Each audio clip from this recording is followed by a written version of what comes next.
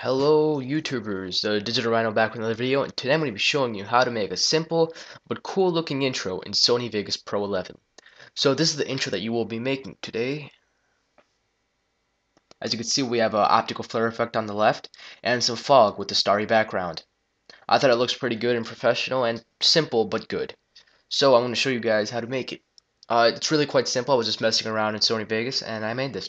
Now, two images that you will need is an optical flare image like this. You could just Google search this. Uh, yeah, that's pretty much it. And you need a starry background. It doesn't really have to be starry, it could be anything, but I just liked it like this because I was going for a spacey look. And that's pretty much all. So then you're gonna need to make what do you call it? 6 video tracks. So as you can see, you could do this by Control Shift Q. It says it right there. So Control Shift Q. Now we have 6 video tracks. And we're going to start from bottom to up. So let's do this. We're going to go to Explore and click on our Starry Night image or another image of your choice. I'm just going to make it this long. Now that we have this right here, we have a nice background. We're going to have to go to Properties and we're going to have to maintain the aspect ratio. Because I'm not sure if you guys can notice this, but there's solid black lines on the left and the right. So we want to take those out. Try to make it widescreen. And there you go. We got that set up. Now, what we're also going to need to do is add ourselves our media generator. So we're going to do our noise, and I use this one for I use the blood cell image for our fog. So let's just put this in here. And choose some colors that you would think would be in space. So I'll just make it a really light pinkish color.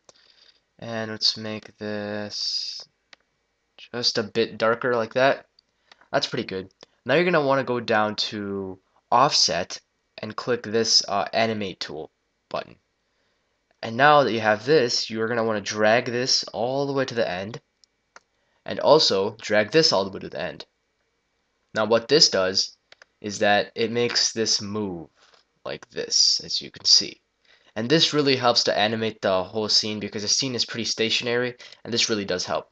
Now, what we are going to need to do is lower the opacity. So to lower the opacity, you just go on top of this, don't click it, not yet at least, until you get the finger.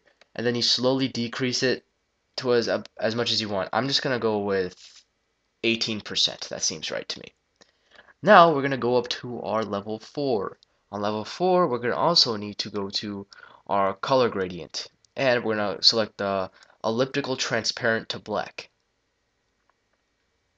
Oh, we have this. This looks nice and cool, I guess. And then, that's fine. You don't really have to touch that right now. We'll touch it later. And then we're going to go to our layer number 4. On layer number 4, we're going to take our image again and put it back in there. And we're also going to need to go to properties, and that's the exact same step as you did in the bottom. The reason we're doing that is because this elliptical circle thing right over here, this is blacking out everything around here. So then if we put this on there, this blacks out everything, which we don't want. Which is why we're going to go to our properties and we're going to go to screen. So what screen does is that it has the image on the side also, but also on the, oops, I think I got it wrong. Let's try dodge. Nope, that's wrong too. This is bad.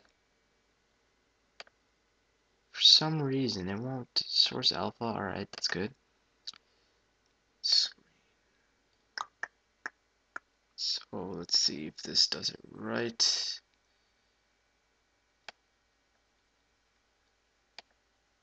Alright, that was right actually. Sorry, I thought I did it wrong for some reason.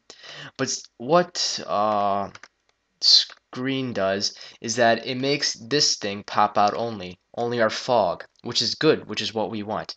And right now I'm going to animate the fog to make it smaller so I can tell you guys the difference. So let's just bring it in here like this, make it a bit smaller. But I like to do is make this as big as possible because then the fog looks more natural. If I do it in closer, it's not going to be as natural. So that's good. Now we're gonna go to our number 2 spot. Number 2 is our optical flare, which is just an image from Google Images. because Sony Vegas cannot run this, and yeah. So what you're going to do is, again, click the compositing mode and go down to add, up to add. And basically it takes away the blackness from the background.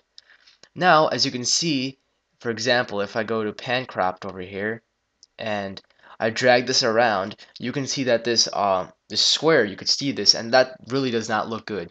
So what we can do about this is we can feather it out. We can go down to mask, click the check mark, and we could just select the region that we want masked out. So just make like a circular thing, something that the flare would naturally do, and just connect it up. Now, as you can see, that it looks like this, and that does not look good. So this is why we are going to feather type in. Now, if we increase the feather, you can see what's happening. It looks more natural. But what I don't like is that this thing is over there, but that's good because we could add a light from the background then. And you can just do this as much as you want. I'm gonna go with let's see, 19% looks good because we still want to keep it bright. And yes, so then you could just unclick that and go to position. And now we can move it around. It looks much more natural this way. And we can just keep it right over here because we want our text around this region. So we're done with the optical flare. Now it's time to add our text. So let's just type in, remember that you could type in anything you want. Digital Rhino. Let's just highlight all this. Now the font I'm going to be using is Alien League. This is a free font that you can probably download by just Googling it. Right over here is my font, Alien League. Now I like to have my font smaller in these intros because they look, I don't know, they just look better to me. So I'm just going to go with the 24. 24 looks fine. As you can see, if I go to full resolution, it looks really nice. But I'm going to keep it a preview because I am editing. So we're going to drag this out all the way. And as you can see, if we go through this, there is no right timing. So what we need to do, we need to time everything. Because, you know, that's what we do. So if we go down to this right over here, we scratch this out a little bit. Scratch the last part out a little bit so everything stays together. Now we can, let's say, let's make our fog come in at about, what is this, milliseconds, I think? No, 3 seconds. I don't like that. I want it at 2 seconds. So let's make our fog come in at full thingy at 2.18 seconds. So let's drag this in at 2.18 seconds. Also our optical flare, 2.18 seconds. Actually, I think I'll just edit this optical flare. So what I did for the optical flare was that I went to video effects and brightness because the optical flare is pretty bright. Now I dragged it over here. So let me just drag it up here. And I went to the animation button again. And in the beginning, I put it at 0 brightness because I did not want it to be able to be seen. As you can see right there on the right side. Now, what I did was at like I said, at 2 seconds, I bringed in the flare. It's like bam, full speed flare comes in. But then it starts to flicker a bit, so then it lowers down in brightness, then it goes forward, and then it goes back up. Then it goes forward, flickers a bit. What I'm trying to do is trying to make the light flicker. In After Effects CS4 and CS5, I'm pretty sure, the optical flares in that have the ability to flicker, which I find really helpful, and they look really professional too. So we're just gonna make this flicker. Da, da, da, da.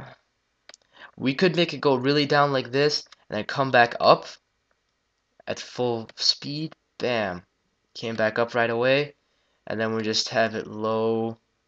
And just bring it in for a finish, brighter, and then it's at full. So now if we go back and we look at this, we see that the optical, oops, gotta press play, we see that optical flare comes in like that, it gets brighter and flickers, and that looks really nice. I'm liking the way it's looking so far. And also, if you saw the intro at the end, this light turned red, which I kind of liked. I thought it could be like a good finish for it. So what I did, I went to the, I believe the color balance, yes, and then I went down to the image of the optical flare and just dropped it in there. Now what I want to do is increase the red because I want to turn it red. So I click the animate button again, and I bring it over here right to the end, and I just move it a little because I have to make a keyframe there, and then right after that, I turn it full on red. And I really like the way that looked. So let's look at it. If we watch the whole image all the way through, we can see that it's flickering and flickering. It looks pretty cool. And then at the end, it turns red.